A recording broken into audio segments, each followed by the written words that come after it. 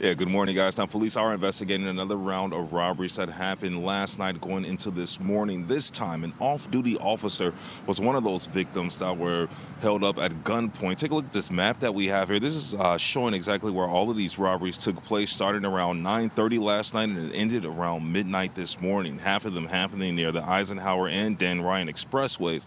Sources with WGN are telling us they believe these robberies may even be connected. One of those victims included a 33-year-old man who was robbed in the Cragen neighborhood by multiple suspects using handguns and a rifle. Sources with WGN are also saying that this victim was an off-duty officer who was exiting his vehicle near the corner of Belmont and LeClaire Avenues. Police say the suspects got out of a black Nissan sedan with guns, demanding the off-duty officer's belongings. Now, the victim was not injured, but sources with WGN believe the same black Nissan was used in multiple armed robberies last night. Again, police do believe that this may be connected. If you have any information that could lead to an arrest, they want you to contact them immediately. For now, live outside of police headquarters, I'm Glenn Marshall, WGN News.